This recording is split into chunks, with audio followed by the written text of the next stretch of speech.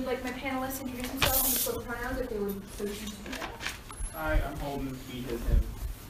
Hi, I'm Randolph. He, him, his. I'm Robert. I'm Robert. Okay. I will now go through and just make sure we have everyone in the right positions and they're in the room they should be. Also your team name, and then after that, please tell me who is speaking in what order, and if you would like to disclose a pronoun, this is your opportunity to do so. If a pronoun is not disclosed, I would ask debaters defer back to gender-neutral terms or speaker positions. Opening government, UBC, RWBB. Reese, masculine pronoun, speaking first. Opening opposition, UPS, PUCV. Paul, he, him, speaking first. Connor, in second. He, him. UAA, RHJM, closing gov. John speaking first, no preference. Robert speaking second, no preference. Speaker titles, please. Closing opposition, Claremont HOGS. Marcus speaking first, he, him, his. So it's under Glenn Scahill, but I'm filling in. Sorry, I was like, oh no. Yeah. Okay. And I'm Helena Ong speaking second, she, her, hers. Thank you. Holden will be giving you time signals. There will be a slap at 1, a slap at 6, 2. Oh, clap is fine. There'll be 1, 6, 7. At 7:15, you will get the slow clap of shame until you stop talking and sit down. Okay, without further ado, I'd like to invite the Prime Minister to open up this round. Hear, hear.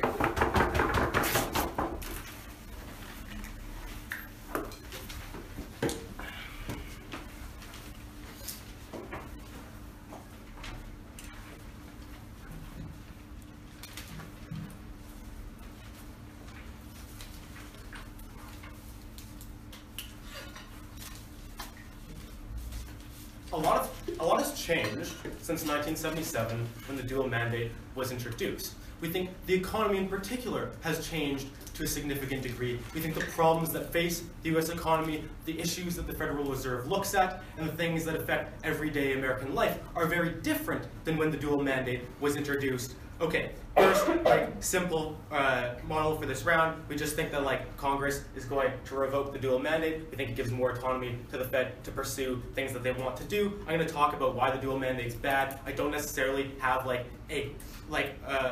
comprehensive plan for exactly what the Fed should do because I'm not a federal banker. But we think we take away this mandate that hangs over their shoulders, give them more ability to adapt to the US market, give them more ability to adapt to the economy. Okay.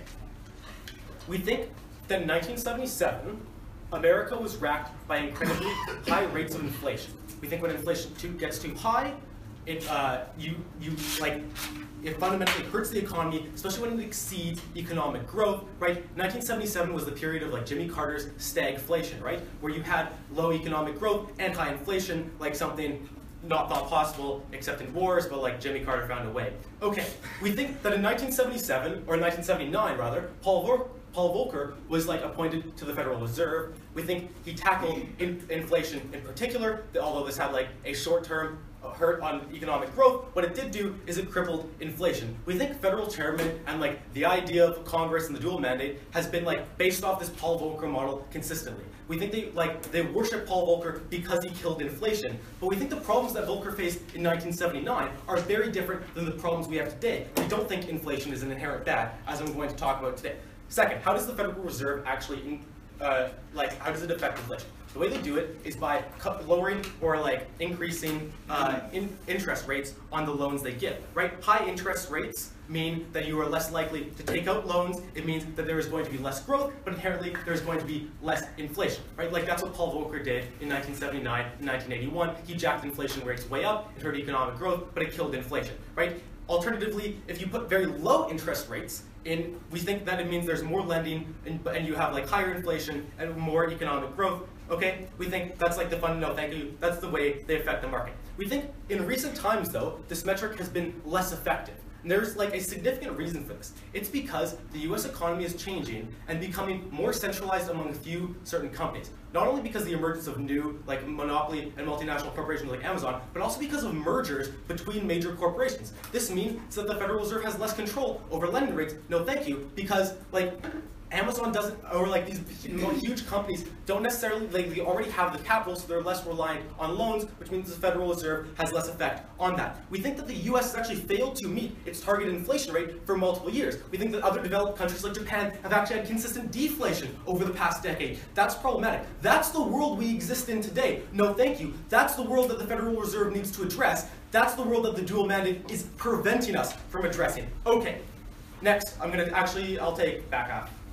Yeah. Could you explain how the interest rates in the US have been at a record low for a record period of time, and yet inflation has not happened and deflation has not happened? Okay, as I've talked about, they lack the ability to influence inflation through like the central means because more of the economy is centralized on these major corporations, because these corporations don't take out as many government loans or take out as many bank loans because they have centralized capital in the first place. We think that like this is a changing situation in the economy that like the Federal Reserve has to address. They have to find out new ways. We think the dual mandate is inefficient in dealing with this new economy. We think that like that's problematic. That's something that you have to address. Okay, why are like both targets of the dual mandate, both low inflation and full employment, bad?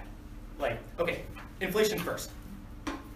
We think that like inflation rates need to match the rate of growth. Right? We think that like countries like Japan that actually have deflation, or even countries like the US where the inflation has not reached the levels that is supposed, or like has not reached its target inflation levels, are like problematic because you create a situation where banks and like creditors are less likely to lend money. That's just like inherently how inflation works, right? If you take out like $1,000 loan and like there's inflation and suddenly that $1,000 is worth a lot more, but you still only have to pay back the $1,000, like in reality, you're paying back less money than you owe. Alternatively, deflation, right? It works in reverse, right? So when you have deflation, so like inflation is good in certain respects as long as it matches economic growth. But when you have too low inflation that doesn't match economic growth, when you have deflation like Japan, it means that creditors are very unwilling to loan money. This is problematic for the economy because like if you want to start a business, if you're not one of these huge multinational corporations that have tons of capital in the first place, you're unlikely to get a loan because the bank is unlikely to give it to you. Like I know we all hate banks, right? But like banks are important for economic growth. We think that like when you don't have inflation rates that actually benefit creditors, you have economic problems. We think the Federal Reserve needs to address that. No, thank you. We think the dual mandate doesn't allow them to. Secondly, full employment.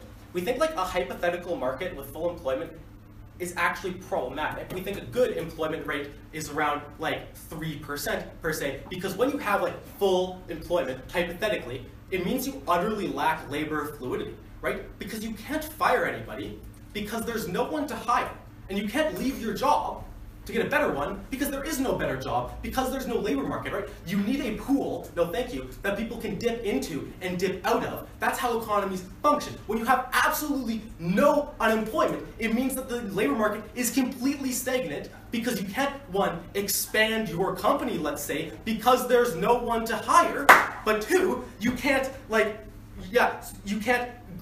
increase investment, you can't like create new business opportunities because there's no labor market to do it. We think that's problematic, and like I said, it actually hurts labor mobility for individuals, not just corporations, because when you want to leave your job, we think, right, like when there's like low unemployment, like 3% or something, you can dip out of the unemployment market, you will not be there very long, you can move into a different position. We think that's actually good. Like, the economy needs people to be unemployed for like short periods of time. Obviously, when you hit high unemployment, that's where you get problems. When you have people unemployed for multiple years on end, that's problematic. We think what we aim for is like an unemployment rate under 5%. We think full unemployment is actually hugely problematic. It utterly stagnates the economy. In the same way that inflation targets that don't match the rate of growth and deflation utterly stagnate the economy because it makes creditors unwilling to lend money because they're not going to get their investment back, right? We think that's hugely problematic. Ladies and gentlemen, we think the Federal Reserve is tied to an archaic system that doesn't address the new world, it doesn't address the new economy. We think the Federal Reserve needs to be flexible in its ability to deal with new crises. We think the Federal Reserve needs to be flexible in the way that it addresses the problems of inflation and full employment. Ladies and gentlemen, round of applause. I'd like to thank the Prime Minister, Head of Leader of Opposition, to open up the op bench. Here, here.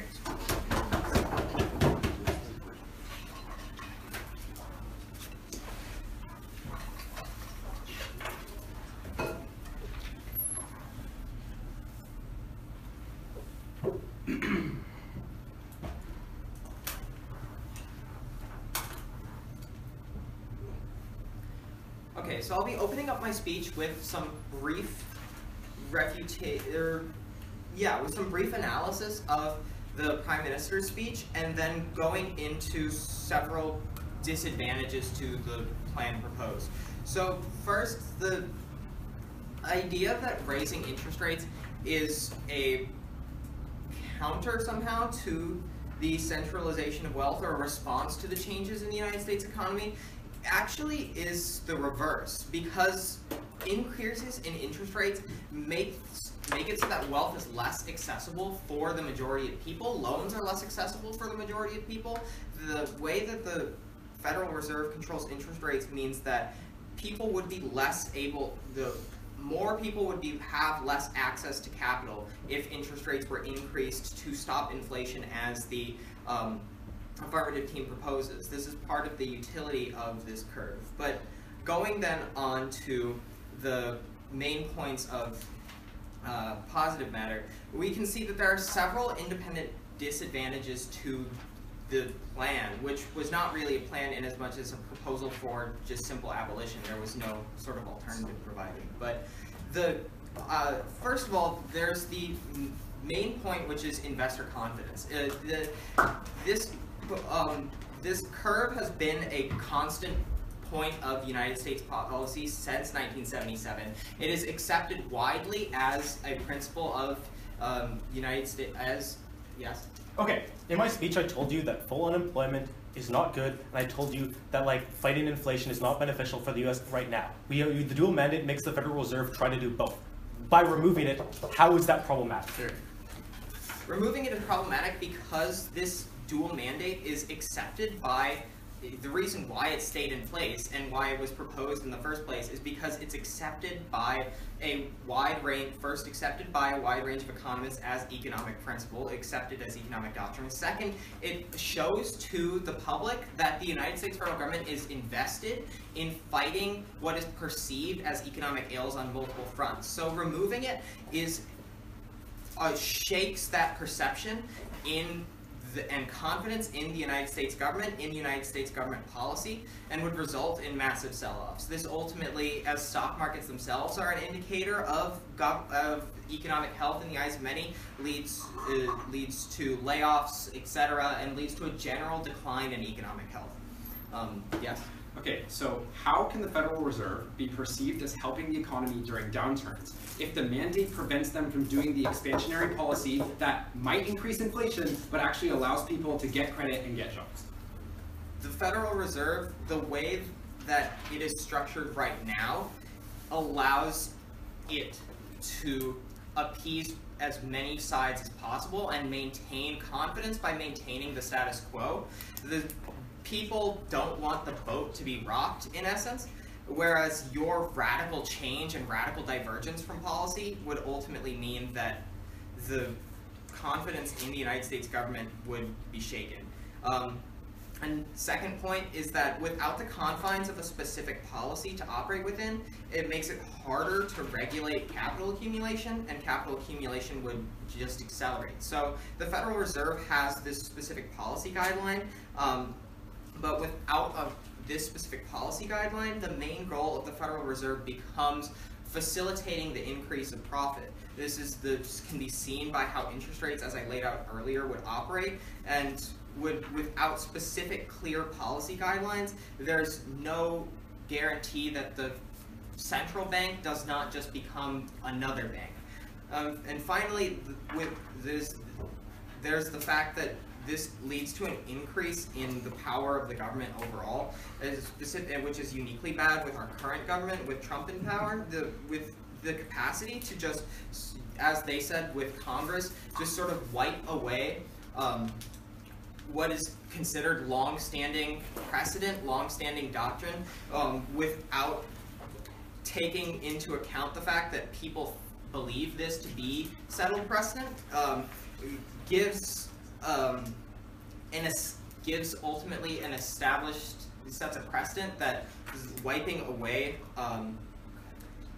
established doctrines is something that this administration or this Congress can do. This can be transferred to other policies. This also feeds into the narrative of policy victories for Trump, where Trump can tout something that has been accomplished under him as a policy victory.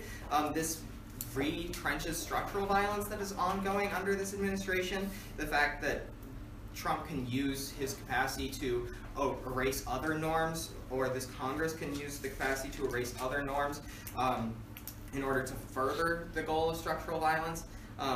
Yes? Yeah, so saying that Trump exists is not an argument, right? You have to tell me why Trump would specifically weaponize the Federal Reserve, assuming he understands how these mechanisms work any more than we do in this debate, and cause harm to the economy. How specifically does that happen? Okay, so here's my next point. So Trump would ultimately be able to use these wide-standing principles in his ongoing trade war. His ability to wipe away economic sort of precedent and just ignore it would lead to disastrous consequences in this trade war. The fact that he would be able to change Federal Reserve policy on a whim, the fact that he would be able to tout previous victories in this arena would ultimately lend credence to these narratives that he's doing the right thing with the trade war, and would ultimately lend further firepower to him in this arena. This further weakens and destroys the free trade system, which has disastrous consequences for not just the United States economy, which has already seen job losses because of the trade war, but has disastrous consequences for the world economy as the free trade network becomes more and more bifurcated. And so, because of the fact that, as I laid out the criticisms of sort of how interest rates would function and would become just another tool to prevent regular people from accumulating capital, but also these independent disadvantages of the decrease in investor confidence leading to recession, the fact that the Fed would no longer be restrained by specific policies, and the fact that Trump could use this erasure of precedent to erase further precedents in the future, especially in his trade war, I am proud to oppose. I would like to thank the Leader of Opposition and invite the Deputy Prime Minister to close out the top half of the government bench. You're here. Here.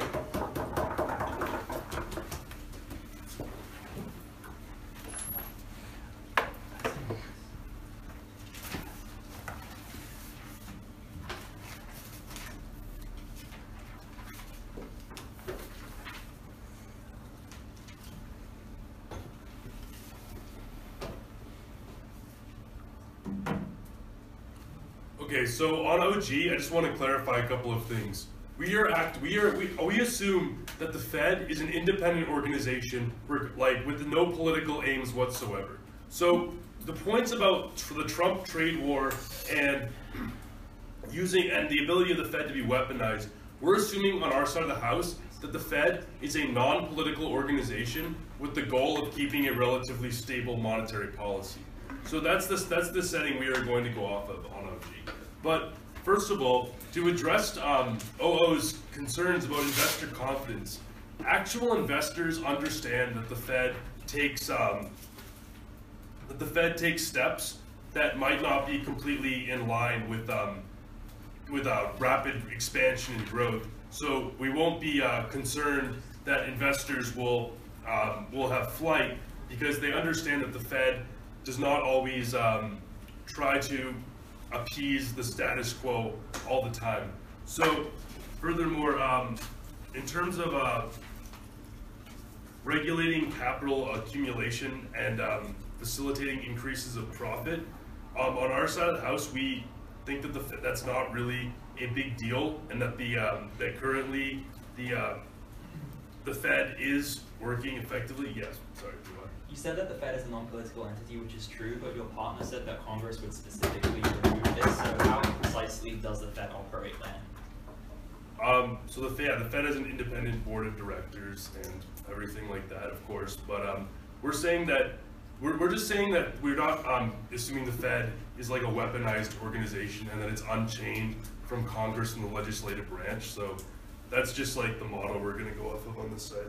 So yeah, so we're just assuming that investor confidence will not be affected, and that because actual investors understand that the Fed's not always going to take the most pro-growth perspective, and also we think that the Trump trade war is not really warranted, is not really a point of importance, because we see it as an organization that's usually untainted by politics. So to get back to what Reese said and just reiterate our case, first we said that that full employment has a lot of detriments. So we need labor fluidity because especially with the recent expansion of jobs in non-conventional markets and freelance work, etc., we want people to have the ability to not be under the constraints of normal labor practices.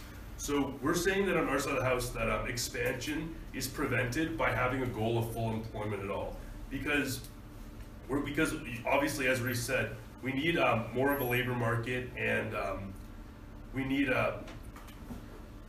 people who actually can fill jobs and are able to leave the jobs that they have had previously. So yeah, we're saying that full employment has a lot of issues that are not really addressed by OO, and having that as a goal of full employment will keep people constrained within jobs where they otherwise could expand if there were open slots available.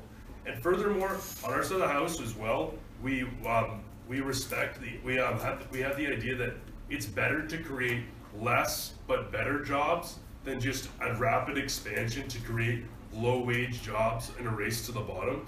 So the idea, the idea of full employment and keeping the unemployment rate above 3% is essential on our side of the house, and yeah, that's why we disagree with the dual mandate.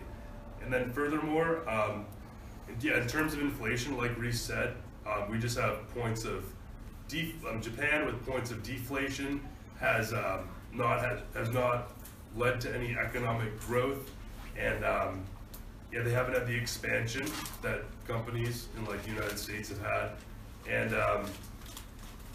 yeah, we need to match growth. And yeah, in terms of loans, yeah, we believe that that it is better to have the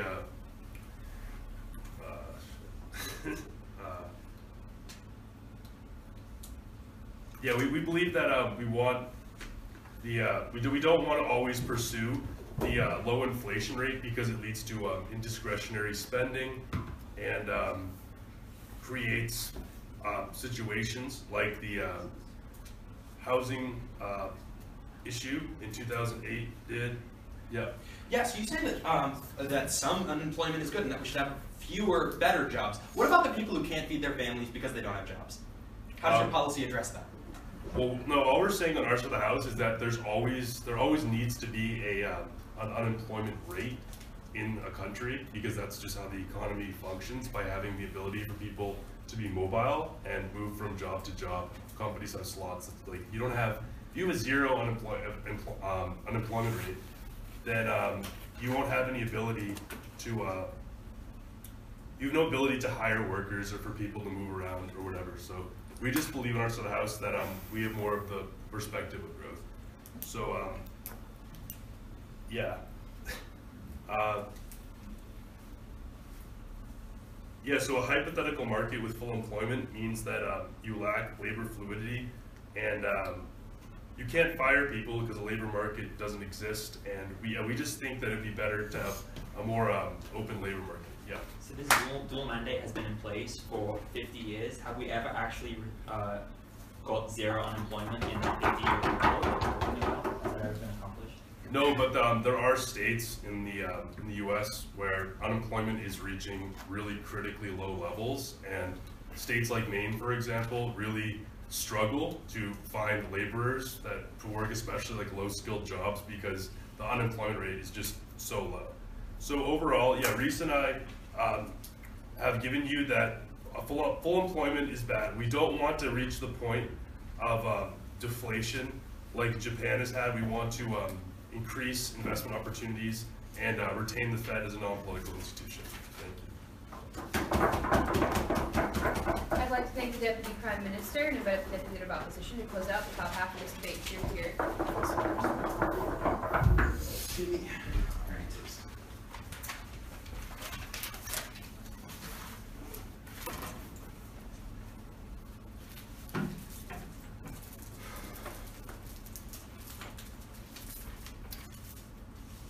Okay, so I'm going to start off with some refutations and then go on and kind of like extend and expand upon some of the points my partner made, which I think bring an excellent analysis into this debate. So to begin with, I want to address the primary claims that they're addressing in their case, which is that low unemployment is bad, and that high interest rates are better because it increases inflation, which ultimately should, in their theoretical orientation, lead to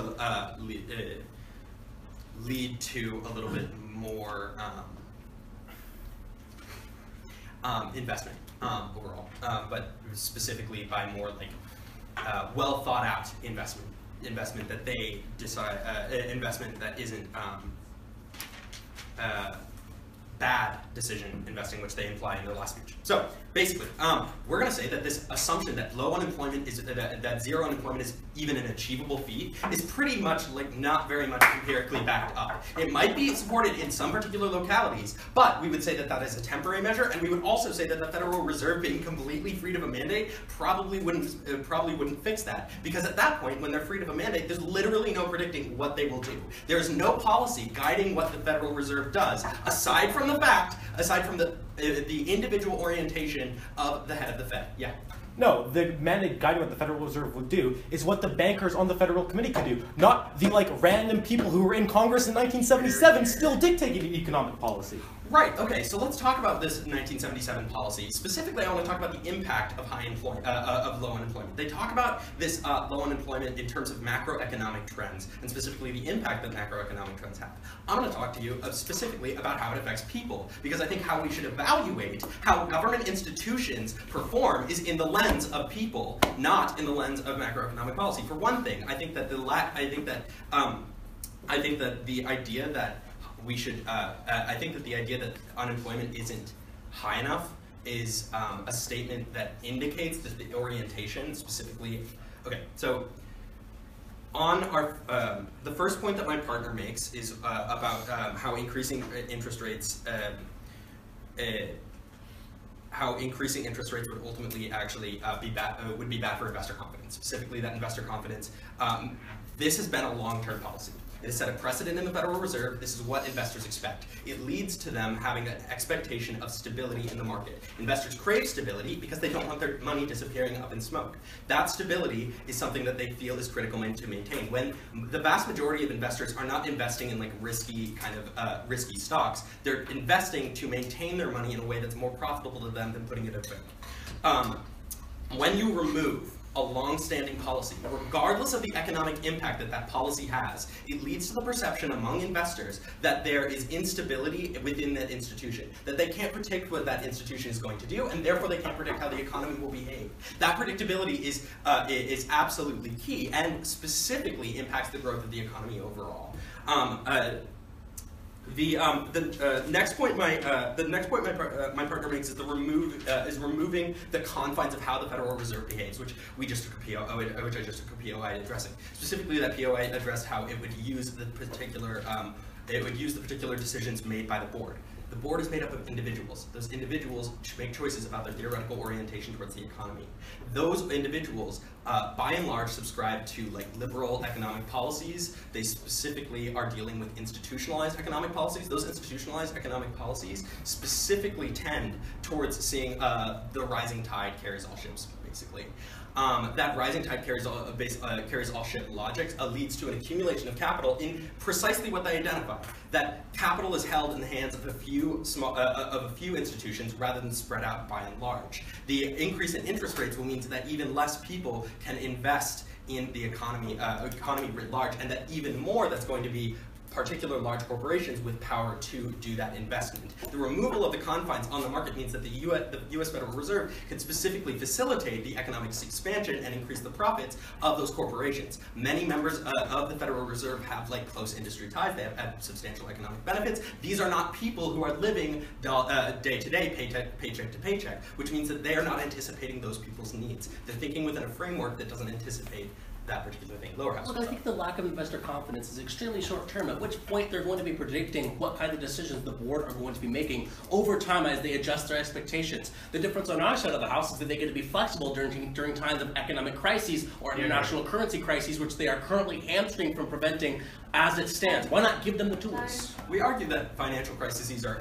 inevitable in any capitalist economy. Specifically, look at the business cycle. We're going to say that the Federal Reserve being freed from that could actually accelerate that. Specifically, the increase in interest rates leads to large capital investments in projects that have specifically look at housing bubbles, for example. Large capital investments in the building of apartment buildings. Is indicative of overall inflation in that economic trend. I want to move on to our third point specifically regarding how this empowers Trump. So they've so far said that this is a non-political organization, but as the lower house has pointed out in cross-ex, specifically Congress is making this decision. What we're talking about here is, again, kind of a perceptual shift. The deregulation of the Federal Reserve reinforces the logic of neoliberalism, which is currently operating through government. The logic of neoliberalism is a kind of reduction in regulation. That reduction in regulation is ultimately going to be something that when we wipe away that regulation, that gets attributed to the Trump administration, because most observers aren't paying attention to the particular dynamics within that government. It rather gets attributed to the government writ large. That means that the Trump administration is seen as basically kind of it sets a precedent for them to be able to remove regulations, and that precedent for removal of regulation, as my partner pointed out, extends beyond a particular sector. It's kind of a form of path dependence, but a general philosophical path dependence specifically. That zeitgeist of deregulation leads to acceleration of Trump policies, specifically in regards to the trade war. The acceleration of the trade war really will further impact out lack of investor confidence, which is already destabilizing the economy. It means investors are really ready to kind of run. That can lead to worse economic crises. That's why I'm proud to oppose. I'd like to thank the Deputy Leader of Opposition and invite up a member of government to open up the bottom half of this debate. Here, here.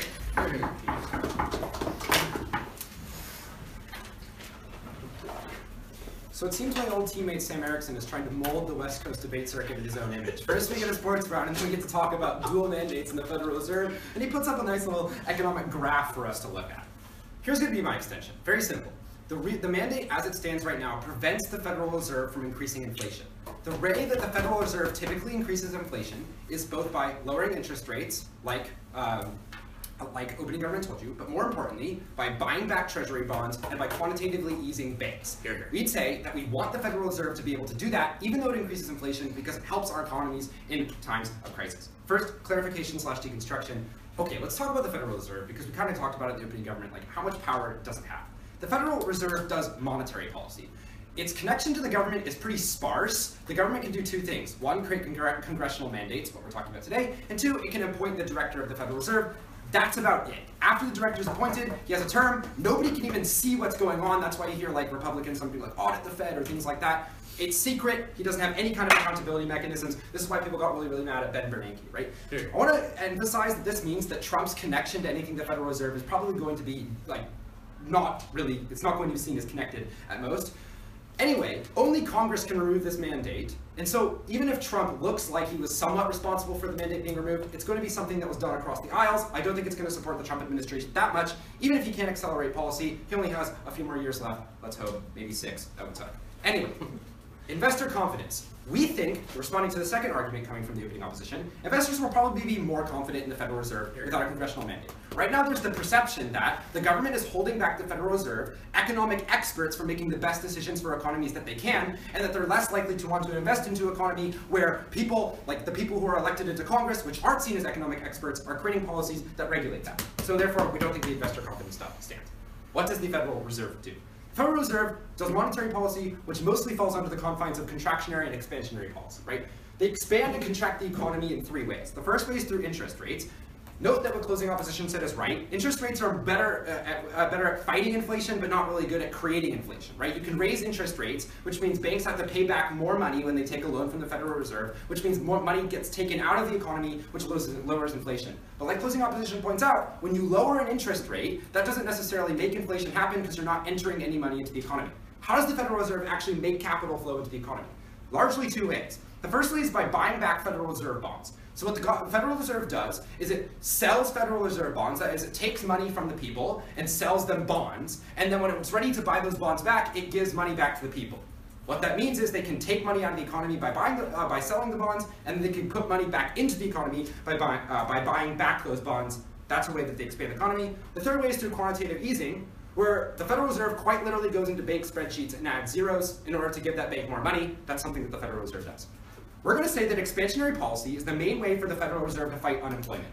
They can't fight unemployment any other way because they only have power over monetary policy. What does that mean? The dual mandate basically is a contradiction for the Federal Reserve. The only way they can fight unemployment is by putting more money into the economy, making people be able to get loans for lower interest rates, being able to get money for their bonds, being able to get quantitative easing into banks so that they can give loans. Therefore, the dual mandate should be rejected simply on the fact that it's contradictory. That was the graph Sam showed you. The graph means that you can't do both. They kind of go against each other. What's the extension then? We're going to say inflation's good. We're going to say short-term inflation is especially good. We want the government, the Federal Reserve, to be able to use quantitative easing, things like quantitative easing and buying back treasury bonds in times of economic crisis. Why can't they do it now? They can't do it now because the congressional mandate makes it so that they can't use expansionary policy because expansionary policy indeed creates short-term inflation. Okay, 3 scenarios of economic downturn where we want the Federal Reserve to be able to use expansionary policy wherein they can't do it now. Closing first. Quantitative easing isn't possible, then what happened under Obama? Can you say that again? If you said quantitative easing isn't possible, what happened under the Obama administration? So quantitative easing is still possible. All these things are possible because the Federal Reserve tries to maintain an inflation rate of 2%.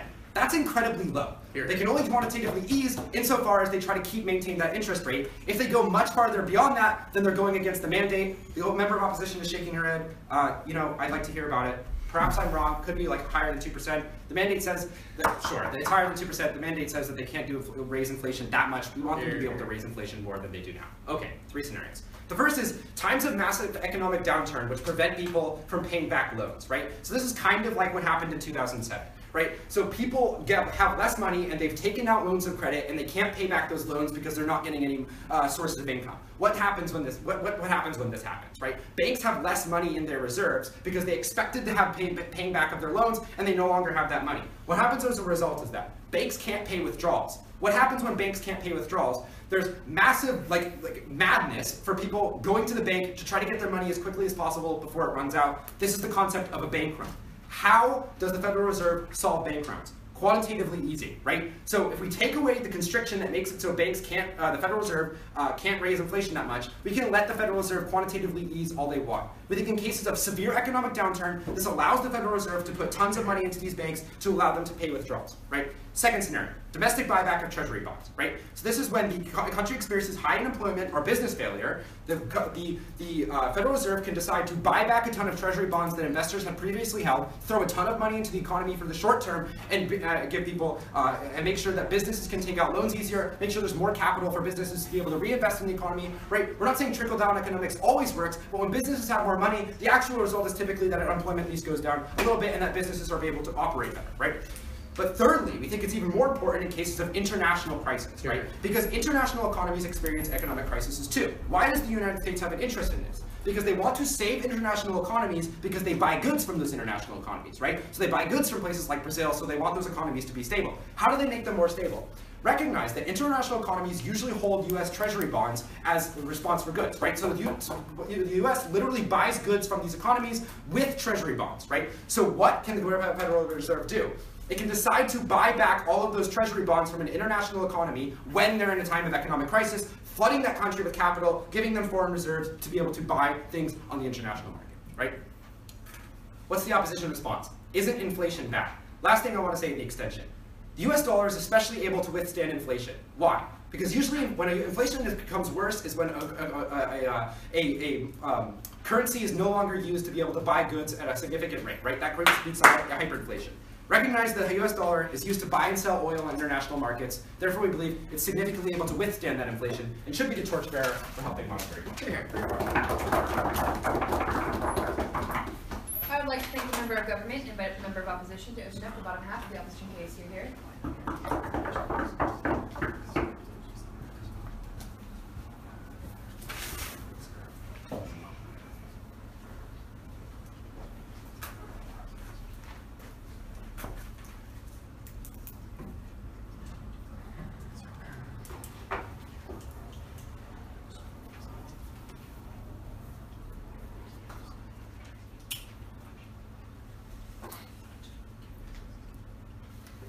Economics is the dismal science. It doesn't quite make the empirical cut that its natural science cousins afford, and I'm also going to try and spare you from lecturing an almost like an economics lecture for my 7-minute speech, and just really try and distill the essence of these topics, which I think can be understood in simplistic terms and not utilize that much jargon or economic theory.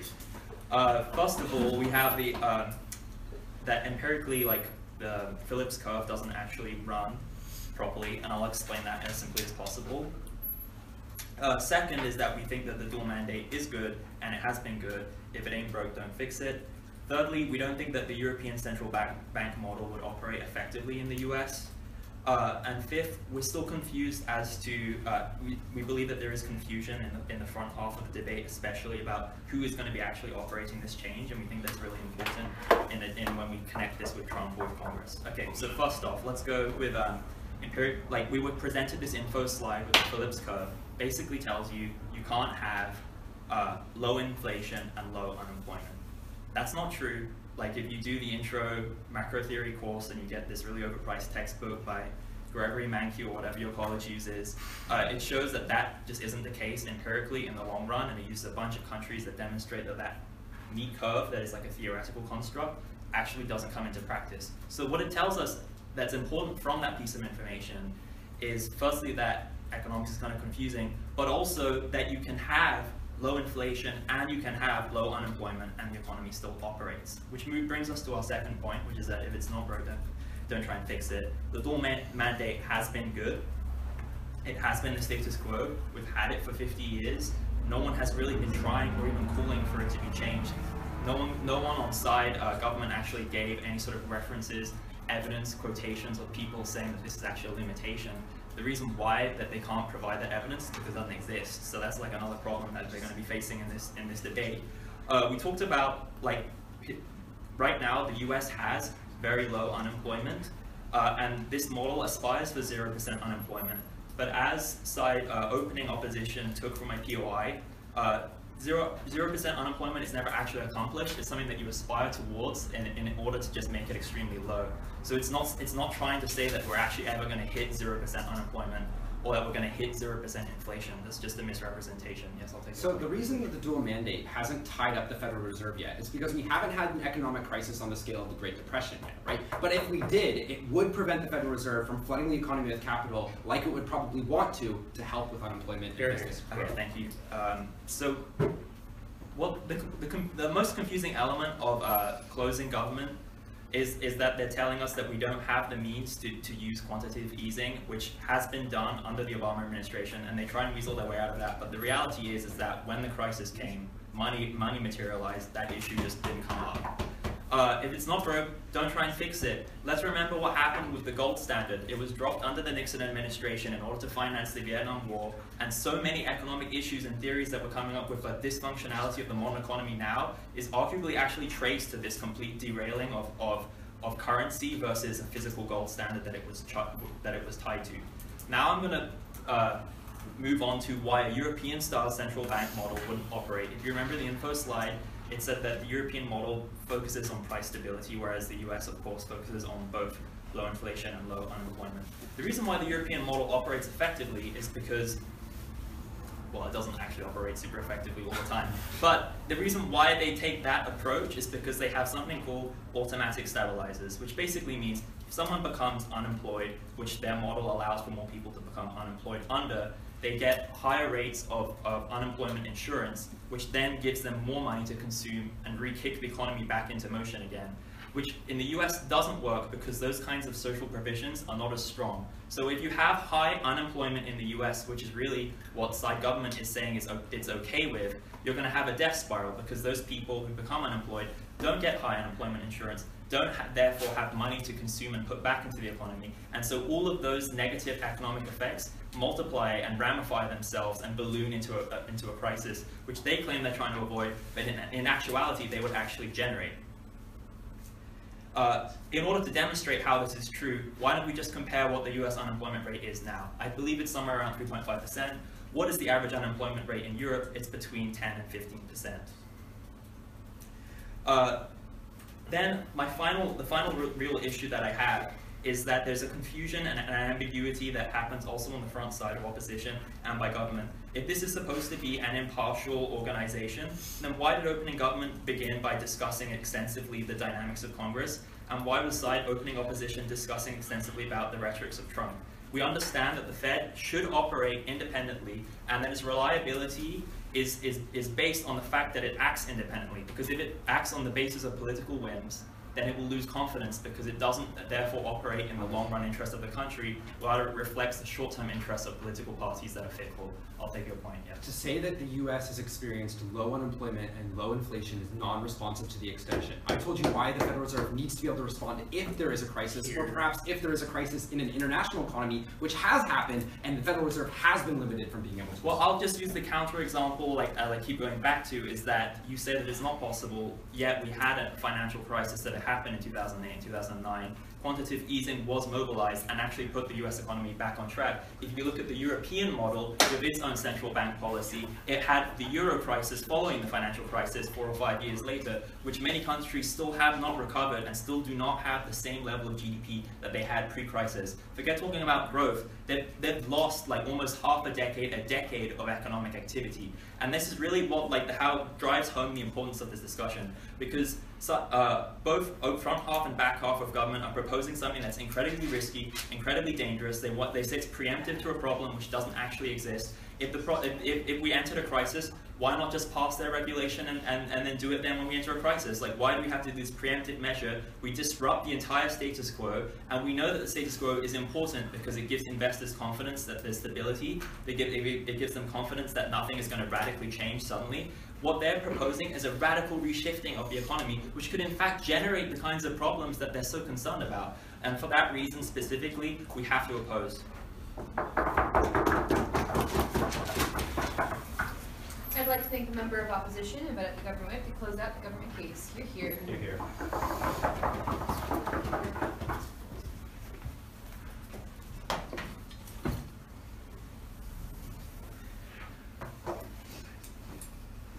I think it's fairly disingenuous to say that the only thing John gave you was a bunch of economic jargon that was inaccessible to the majority of this room. I think out of all debaters, and I think out of pretty much probably what's happening in most of the rooms at this tournament right now, John does a pretty simplified explanation of very, very complicated and complex financial terms and the systematic ways in which monetary policy is mechanized by the Federal Reserve. John told you two specific things that I think are going to take the debate here. The first thing he told you is that the mandate that is provided by Congress to the Federal Reserve is mutually exclusive. Why is that? What it means here, and the important part that the extension speaker from the CO missed, was that the mandate means that the Federal Reserve cannot flood the market to businesses with capital to make sure they have enough money to do things like make investments, to make sure they can do things like make sure that they don't have to fire all of their employees, to make sure that they don't have to sell off all of their assets, which increases the risk that you balloon an already existing crisis and encourages people to panic. The reason they can't do that is because by flooding the market, they increase inflation, because the only way they could do that is increasing the monetary supply. When you have too many goods chasing too many dollars, that increases inflation, which is bad for the economy and contradicts the mandate, which the mandate as a result of the mandate by Congress. That was what John was explaining. It is not sufficient to say that Obama used quantitative easing. It is not sufficient to say that in some instances the contrary to what opening government and closing government have provided has happened. John told you that this is specifically negative because it is economically illiterate in times where it needs to be exercised, flexibility needs to be exercised to save economies. What was the second thing he told you that was really important, right? This is not just important generally for economic, in general economic trends, right? because there are instances where this can work, assuming the mandate wasn't contradictory. What John told you was that in times of crisis, it's necessary for the Federal Reserve to exercise flexibility so that you can make sure that the economy doesn't tank. Why is that? 3 reasons why, right? He told you that you can't get back money from bonds that the government needs to sell, which means that you can't pay the withdrawals from people taking out all their money because they've lost confidence in the Federal Reserve and the federal government. Even if that's not true, it's the perception that the government is taking in times of a crisis, which means they still pull out all their money. That's how you get things like bank runs. That's why you need quantitative easing to stop people from pulling out all the money, or even if you don't stop them from doing that, you pay back the withdrawals if they do, which doesn't result in financial institutions quite literally collapsing. This is specifically what happened in 2008 and why we had to bail out so many corporations, because once people freak out and panic during times of a crisis, everyone pulls out their money because all the banks lose their capital to pay back funds and investments that are making all across the world and all across different sorts of economies, right? So what this basically means is that if you can't get back the money from the bonds, you increase the likelihood that a bank run is going to happen and exacerbate an economic crisis, simply put. Second of all, he told you that you needed, again, to float business capital to prevent failure. I sort of addressed a lot of this in why the mandate is mutually exclusive. But third and finally, it saves international economies by buying back treasury bonds and giving back foreign reserves to make sure that those economies don't tank. Why is that? Because a lot of the businesses that are tied up in the United States economy rely on foreign reserves that exist across borders and across different markets, and rely on those relationships to maintain themselves so that people in different countries don't freak out, because capital is transnational, affects each other when everyone pulls it out all at once, which means that you exacerbate economic crisis if the Federal Reserve cannot start buying back those treasury bonds. That means that the flexibility that is allowed for extenuating circumstances, but rebuts basically everything that came from the CEO, right? They told you one, empirics, right? Okay, first of all, this is probably the minority of cases. Just because there are specific examples of cases where this has happened doesn't mean it is the broad trend or broad variety of cases that happen. You actually have to say them instead of saying that they exist. But even if that wasn't true, John told you in a POI that was never adequately responded to that this is most important in times of crisis, which is particularly why you need to preserve the ability for the Federal Reserve to exercise flexibility. Then we got that Obama used quantitative easing. Once again, you're just stating things that exist without engaging in the specific extension that was given by John, right? The problem was that the ability for the Obama administration to exercise quantitative easing was limited by the fact that if they did too much of it, it would increase inflation, which was a contradiction of the mandate given by Congress in 1977. That was the point of the extension that was given by John. We think CO is out of this debate with the exception of some rebuffing and derivative material about the Trump administration exercising political influence. So let's move on to OO now that we've taken CO out and tell you why we're beating them too. So, right, what do they tell you? They tell you that this is going to change the investor confidence that individuals have, which is going to result in like some sort of harms. I actually don't know why that is a bad thing. A couple of reasons why that's probably not an issue. One, most people, as John told you, recognize the mandate as inefficient. You can say some economists support it, but the reason we're debating this is because it's a really bad policy and we just don't have the political capital to change that. That's why we're doing it. I think they're going to welcome the change because actually it's far more likely that they're going to be able to predict outcomes in the economy when the Federal Reserve can exercise rational choices during times of economic flexibility, which means they're far more likely to keep their capital in places instead of pull it out because they know what the Federal Reserve has to do, not what they will do, right? But also we think that the improvements that are going to be made in this policy, i.e. an instance where a crisis comes, hint there's a recession coming in the next 1 to 1.5 years as a result of the hyperinflated growth by things like Donald Trump's tax cuts and the extreme investor confidence that already exists in the status quo. Once that happens and it conflicts and joins together with the currency crises that are happening in places like Brazil and in places like Venezuela, this is going to be the specific time, which means you need to enact this policy now to prevent an economic crisis from spilling over and toppling on top of each other. Do I have a POI from anyone? Nope. Awesome. So, we just don't think that's going to happen, and even if it does, it's going to be very short term because as soon as investors are able to predict the choices that the Federal Reserve makes over a long period of time, because as you're right, the calculus changes, I think they're going to be just fine. They're going to figure out how it works, just as they did after 1977. So, then they tell you this is going to change the purpose of the Fed from growth to profit. They don't have anything to profit from, right? They don't have shareholders. They don't have a mechanism for keeping and accumulating capital. So I don't understand why that's going to happen. They said it's going to result in all these bad outcomes. Didn't tell you why. They just asserted it. Then lastly, this whole idea that Trump is going to use the Federal Reserve to bolster his trade war with China. This is mostly derivative from CEO also pulls some pieces from this. Doesn't really explain why it's true.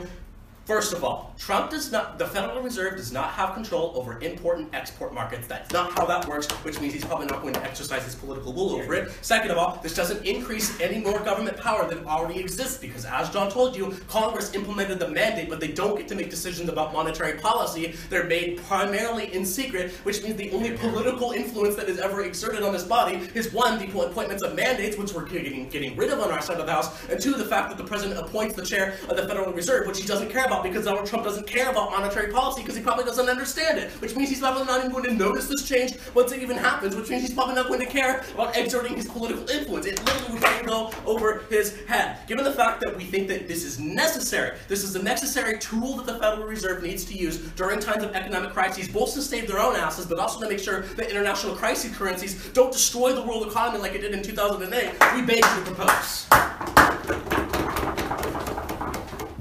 I'd like to thank the government whip and invite up the opposition whip to close out round 4 of the Seattle IFB figure.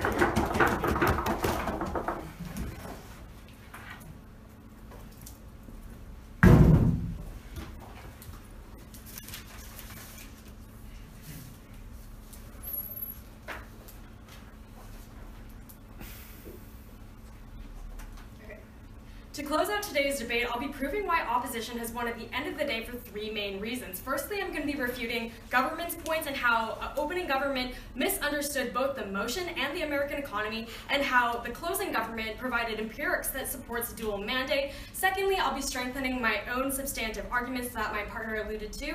Lastly, I'll be showing why closing government is the only side in today's debate that understands the inner workings of the U.S. economy, which is why we win today's debate. So first, let's move on to why opening government misunderstands 3 critical issues. First, they say that Congress is the one who's going to be revoking this dual mandate. However, Congress doesn't have this jurisdiction.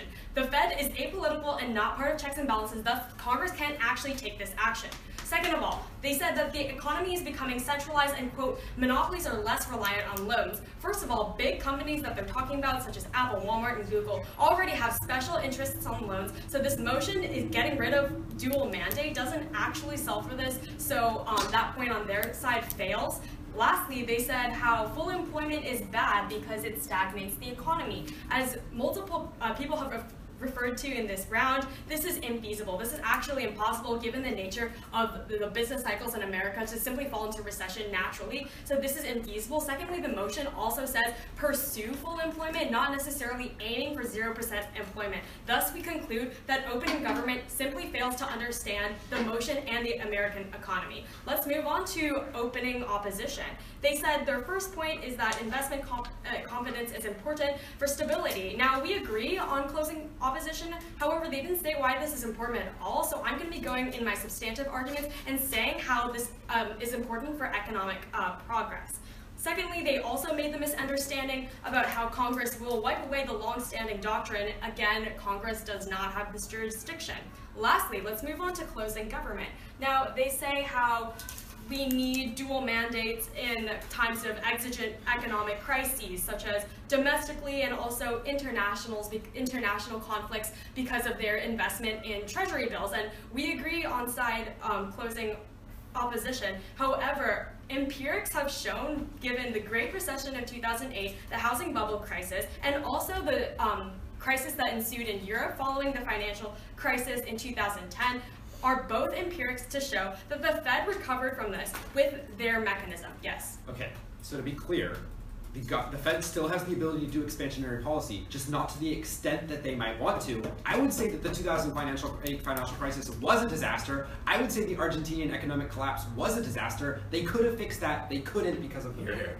All right, well, that doesn't take away from the fact that the whole reason why they were able to recover from these exigent circumstances was all due to dual mandates happening concurrently. Let's jump into why we have won today's debate by reviewing our 4 substantive arguments that my partner has mentioned. First, the Phillips curve doesn't exist in the long run. We see how in the short run it may be the case that there's a trade-off between inflation and unemployment. However, in the long run, we actually see the Phillips curve shifting in a bunch of weird ways that proves that this relationship does not exist when we look further into years of the economy. Second, dual mandate is good with full employment and low inflation.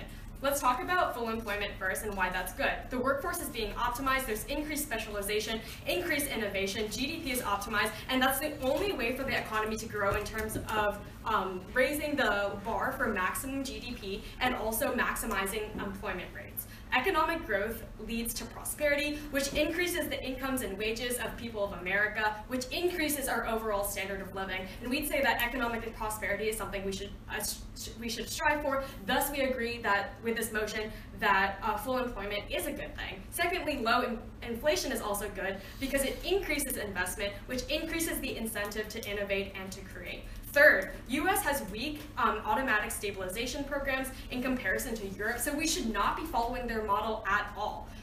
For example, some automatic stabilizers in America are Medicare, Medicaid, and unemployment insurance. Europe does not have these types of programs. In fact, they have programs that are much stronger when you get laid off from a job or something. So we can't really compare like the US's unemployment insurance policies that we implement when people get unemployed to Europe's policies when people get employed. So thus we cannot apply what they're doing to their central bank to our central bank. Again, my partner mentioned how in America the unemployment rate rests between 3.5% to 4.5%, whereas in Europe, in the status quo, it's around 10 to 12% on average. Fourth, what's wrong with the status quo?